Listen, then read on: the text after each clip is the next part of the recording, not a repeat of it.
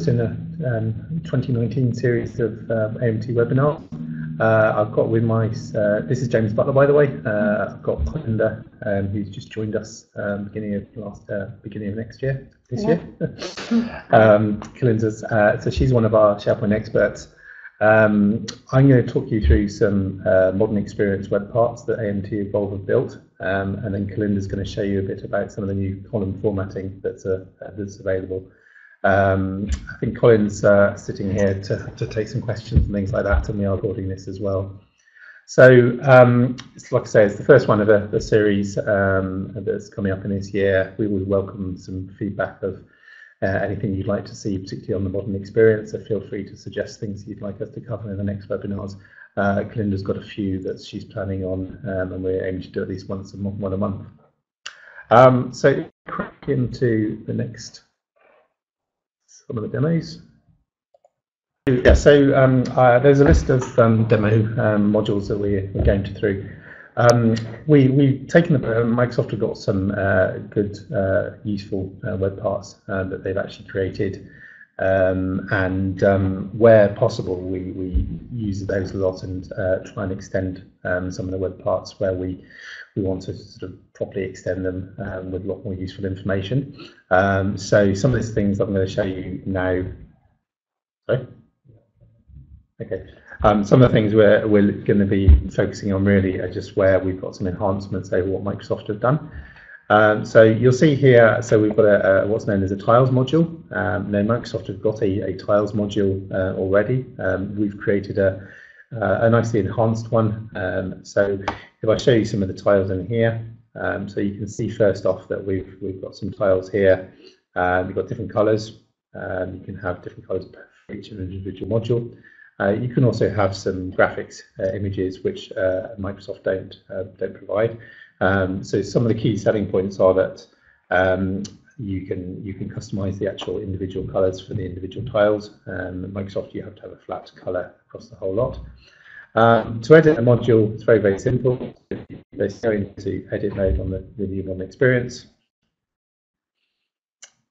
Should just point out to actually add the tiles in the first place, it's very, very simple to do. You basically just add a web part in, you search for the word tiles, and you add the hub v2 tiles. I've got that already on here, so I'll just crack into this editing page. So first off, if I go into the editing page here, you can see, you can choose how many tiles you want to appear on the page before you go into separate numbers. So you can see there I've asked for 2, or I've asked for 3. So it's nicely configurable. We've also got the ability to actually go in and do things like specify the font size, specify whether we want borders around the outside, what colour you want for the border, whether the hover is enabled. So you can see here now there's no hover. If I turn the hover on, you'll get the hover. We've got some nice things so you can actually decide where you want the hover, how to hover to come in from, left, right, and so forth, and you can specify colour for that hover pop-up as well. So you can see a red colour coming through. You can also select want the title to appear in the actual hover scroller as well. So at the moment it just says site alerts as well, and now it just says site alerts. So that's really configurable, and all that you don't get with the Microsoft standard tiles. If I then go back and actually configure the tiles, Microsoft have got something called UI Fabric icons. So these are icons you can actually go and have a look at. So if I show you these Fabric icon pages, it's very simple. They'll load eventually. And you can do a search for icons, or you can hover over, and all you need to do is copy the title of each of the individual icons. So if you've got an icon in here that's useful, then you can very easily use that. So if I go in and configure my tiles, you can see here, so basically we've got some fields. So Microsoft provides some of these as well. So Microsoft provide the title, they provide the description and the URL basically, and they also provide the Fabric UI icon here. So you've got the details in here, so you can see that this is actually bringing in a phone icon. So these are the names of those Fabric UI icons. The next version of this tile will actually have a picker on there as well, so you can just pick it straight from the page. Some of the enhancements we've then made are you can actually choose to say have a background image. So you can see if you look at these tiles, there's no background image, but those tiles that I showed you that are the graphic tiles, you're just putting a link directly into the tile. And then on the tile basis, you can choose the background color for that tile, the font color, the contour, the color of the tile icon, so that's the Fabric UI icon. You can target either the current window or a new window, and you can choose what the order it is. So if you want to reorder it once you've got in there, you're not having to add more details in. And it's a simple matter of filling those details in and clicking save. So that's really, really useful, and we've got customers that have that as a main gateway entry into their pages and things, but also where they're using tiles quite heavily in subsites and document libraries and things as being bold navigation tiles. So that's just a nice, fairly functional way, but this is just not meant to look pretty, but gives you an idea that you can actually use sort of graphics with rounded corners and that sort of thing. If we come on to one of our other modules, so actually I'll go back in and discard those changes. Next we come on our phone book. So the phone book is very powerful. It's very easy drag and drop. So you literally drag and drop the phone book into the page, and it pulls all the information straight from the Azure Active Directory, including all the Delve profile information. So that's the information about you, any keywords and everything that you get from your Delve profiles. So we call it a phone book, but it's more of a sort of staff directory because it can be used for a multitude of different features in terms of actually searching and where you can search on keywords and things.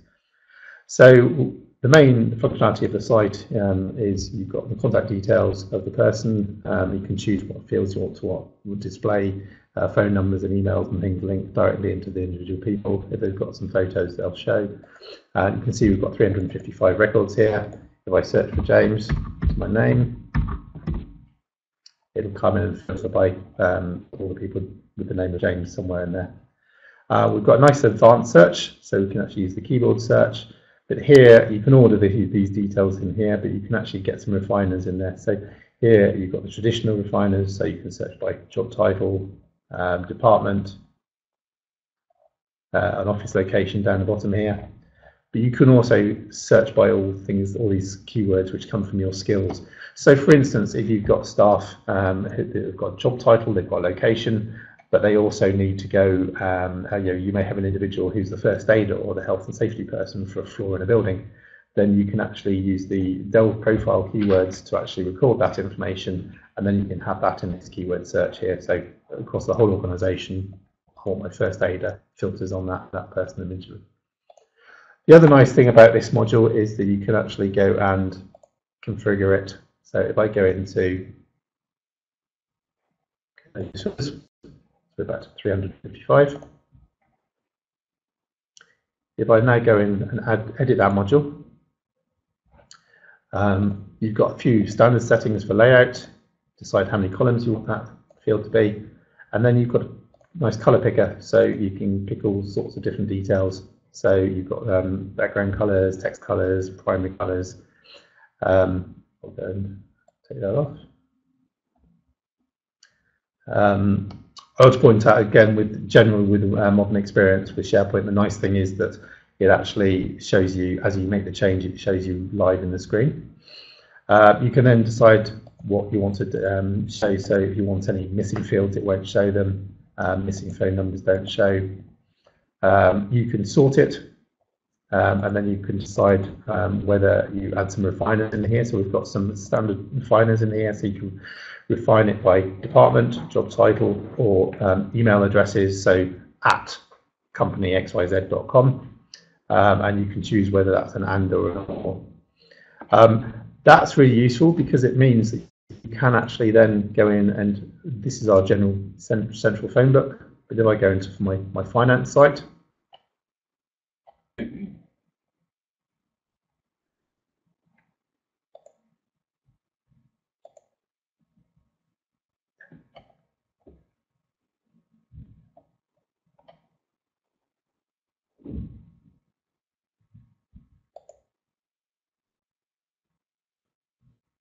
We did the navigation code.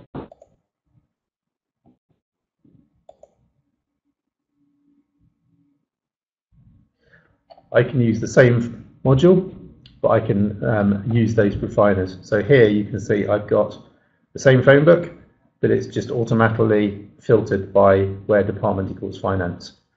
So there's my finance team. So you can just drag and drop that one module in lots of different pages, filter it. So it could be departments, it could be you create a project page, and there's XYZ people working on the project. As long as you can filter in that way, then you can actually drag those and you've got instantly the content. So that's nice and powerful. Some of the other modules I'll quickly do. We have an alerts module. So Microsoft have an alerts module which sort of comes up at the top here in this main banner and adds a layer in there. We have a module that's got nice little icons and things and just scrolls through.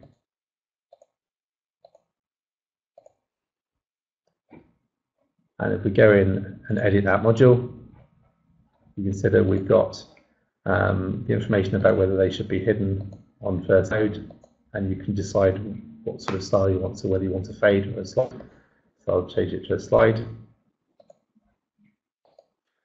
And very similar to the tiles menu, you put some text in, you can have a link in there, you can have a link to the URL, and then we've got some categories here, so you can actually select some different categories.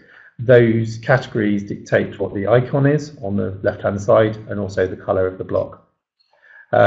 Finally, you can actually put in a start and end date for those as well, and the alerts will only run depending on those two dates. Okay, if we come back to our world clock, our time zones. So Microsoft have got a world clock time zones. Companies with offices in other countries can find that quite useful. So if you go into our time zone clock, so again, Microsoft provide a fairly simple one. Ours is a little more flexible. So here, if I go in and edit, this is where I can configure my time zones. You can add in as many as you want in here. So main cities are listed in here, and the time zones relevant behind them.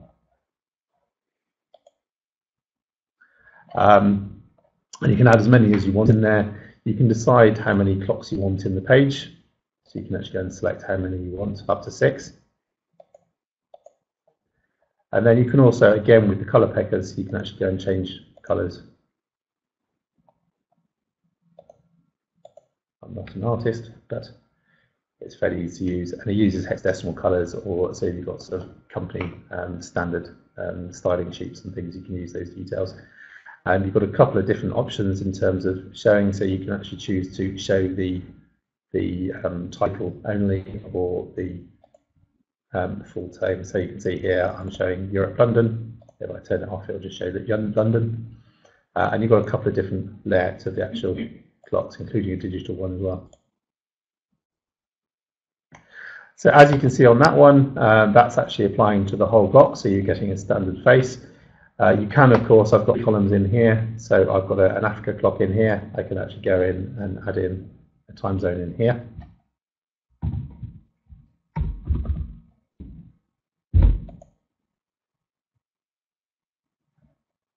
And then I can configure that one. I won't waste too much time on that, but that means that actually you can go and add multiple clocks in your page, actually have different colors for them as well. So the one above here, all the colors that you apply and the styles apply across the board for all of them, or you can go in and add separate ones, and then you can individually style and color those. And the final thing I didn't show you on this one particularly is you can sort of change the size of them.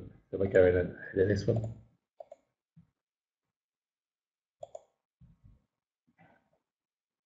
you can actually change the size of the clock to whatever you want. Again, not a feature that Microsoft have got on their clocks. Right, I'm now going to hand you over to Colinda, who will take you through some of the column formatting that she's been working with. Okay, thank you, James. So I'm very excited about this new feature that Microsoft has introduced. It is a ability to very simply format a column with different colors or different icons or images. So There's two ways to do it. There's one that's a design feature that was just recently added, and then there as well as a web part called column formatting, which is also very simple. And for someone like me who's not a developer, but comes from the records management, document management side of things, this is very exciting because also not only does it allow somebody like me to simply do it, but it also allows the end user to do it. Now, one thing to be aware of, if an end user is doing column formatting, this will appear on all views. So it's not something they can just apply to their view. It is applied to the column. So for example, in this library, this design feature is possible right now on choice columns and date columns. But don't worry, with the column formatting web part, you can actually format very easily text, person, number, and many of the other types of columns. So as you can see here, I have two columns currently formatted with color coding. One is a document type choice, and the other one is a classification, a security classification type. But the colors are fairly similar. You know that they're not very easy to differentiate. So I'm just going to simply show you how to use the design feature. You click on the little arrow beside the column type, go into column settings, format this column, and this pops up. Now, how exciting is that? So click on Edit Template, and right away the data is pulled from the column, which are your choice items. You click on the color palette, and you can change it to this. Now, there's not a massive range of colors, but there certainly is more than there was available before. So let's try and make these a bit different than our classification column. So we'll make plans that. We'll do procedures. Let's do procedures in nice green. I love how it's instantaneously visible as well. We'll do policies dark red, and we'll do reports. Let's see, we'll do reports a nice, let's do it. So you just click on apply, and right away you have very different looking columns. So that's the design feature, and like I said, it's available on choice and date. I'll show you what it can do for dates in a second. Now this column was modified or formatted by using the column formatting web part, and I'm just going to show you what this looks like. Still access how to format it through this method, but what you see here is the JSON code. For those people who are able to do that, it's handy. You can just edit it simply here. But it's great. You can also switch to the design mode, which is what we just showed you, simply by clicking on design mode. But be aware that the column formatting will be lost when you do that. So my advice is just simply copy and paste the JSON code if you're not sure you want to lose it. And then if you want to try the design code or the design mode, go for it. And if not, you can simply paste that back in. So I'm not going to change that though. This is also pretty exciting. On the modified date, if I just simply again use the design feature, click on the little arrow, column settings, format this column, edit template, and this modified field or column comes with preset things. So what is modified before today, what is modified today, and what is modified after today. Now, I'm not exactly sure how that column grabbed that info, because it's always today, or at least today is today. But anyway, as you can see, bulk of my material has been modified before today, and then a few have been modified. So even if you don't want to keep that, it's actually a very handy tool to just check what's been modified currently. So I'm not going to apply that now, but that's what modified date field does. So that's simply using the design feature that Microsoft has recently introduced. Now I'm going to show you the web part called column formatting. So this is a web part that you install, you put onto a page, and then the page just sits in your background. So you do have to go into site contents to access it. But wow, is this easy. Now you can open up and use columns that are already formatted if you want to change them. But what we're going to feature today is the new function. So you simply click on the new, and here is your column types or your column types. Now choice, lookup, and text all have the same options of how you can format it. So you can start a flow, you can have a tiny map, and I'll show you some of those.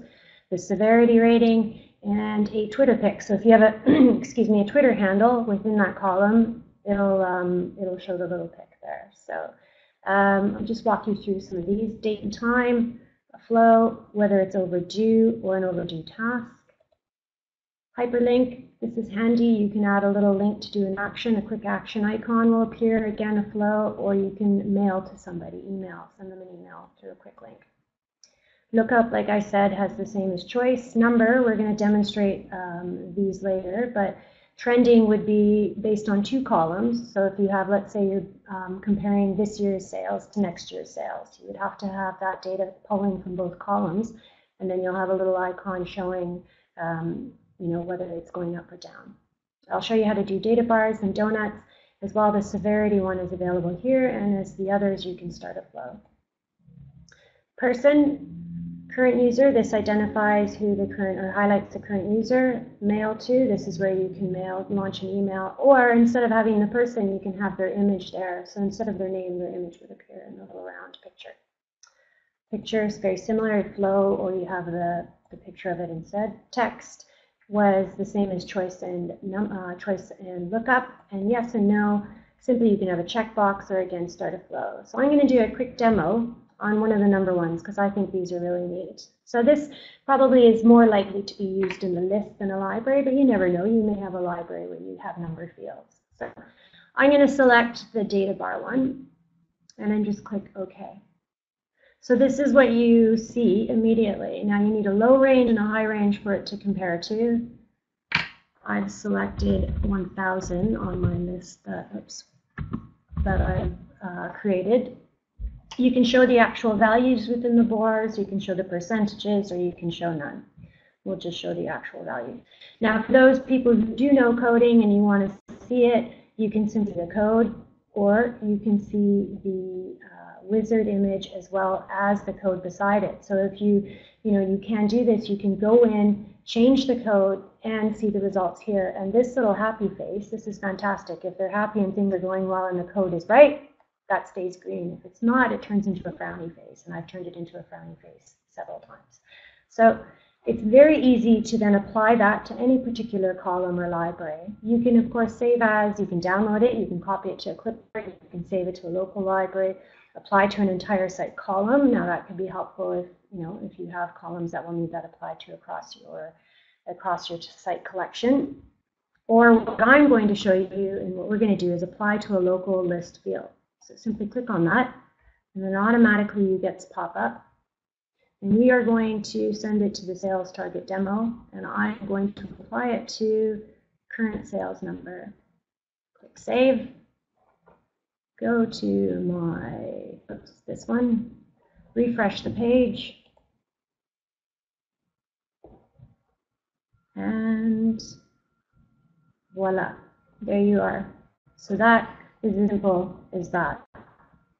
Now, to show you the difference, this is the same data, but displayed in a donut. And I'm going to quickly show you how you can do the donuts, because you can change the colors on these things, and it's, in my opinion, a little more visually pleasing than this. So quickly go back to the column formatting. And to clear this, it's already applied. It's going to stay applied to that column. You just click on New. Click Yes. Go back to New. Select Number. Select Donut. OK. And this is how it appears here. So again, I'm going to apply the same value. 1000 is my upper limit. And you can put any numbers in there that you wish. This has a few more options than the column one does. You can actually change the color. So let's say we want, let's go purple, my favorite color, and teal. Maybe not the best color combo, but you can show percentage, show actual value, or show none. Let's do that. Again, same process. Apply to local list field. Select your list. I'm going to do the same one. Select your column. Current sales. Click Save. And go back to that page. Refresh the page.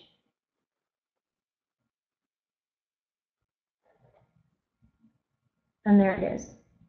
So it's very easy to do this. And if you want to clear it, you can simply even clear it from this, this page right here, column settings, format this column, and you would simply delete the code and press Save.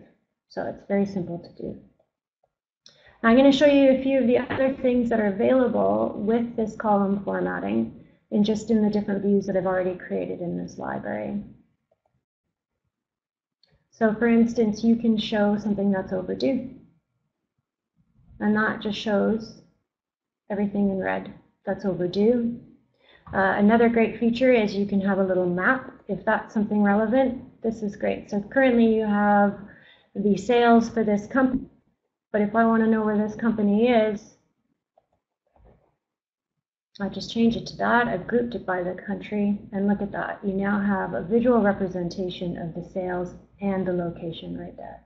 I just think that's fantastic. And you can click on that and it will take you to Google Maps. So that's another great thing. Just again, I'm going to show you a couple of the other views within the library that you can do. The severity one, this is that comes directly out of column formatting, and this is based on whether you're, it can be a activity or it can be a document done, in progress, in review, has issues, blocked. So that can be very handy on project sites or project libraries or lists and things like that. And that comes straight out of column formatting. You don't have to do an additional thing. I just changed that because, like I said, my background is records management. Security classification of documents is very important, and so I wanted to add a visual representation that, green is public, confidential is orange, secret is red. This was just out of the box, so I didn't change it, but I'm sure I could change that if I went into design mode and change the background color for that. And it comes with the icons. And when you actually do this, you can choose to have the icons or not. I'll just show you one more example of how easily this is done. Let's select, let's just say person. So if you don't want to have the person's name on one of their, where the name's here, you can actually have their image. So round image, person, okay. And, I don't know if I have anything that was modified by James, so. But anyways, if I did, that would all show up there. His picture would show up instead of the name, so that's really handy. I do one more, and I'll show you how you can simply, here's another one too, if you wanted to mail that person. Click, okay. And then you could have a different subject, so whichever subject you want. Then you just put in the body whatever you want. So, dear Colinda, sharing is caring. I'll just delete that.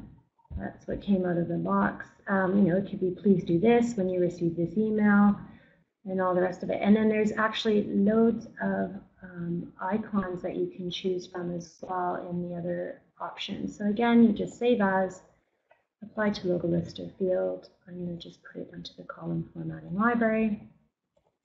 I'll do the modified, save, go back there, and refresh. See.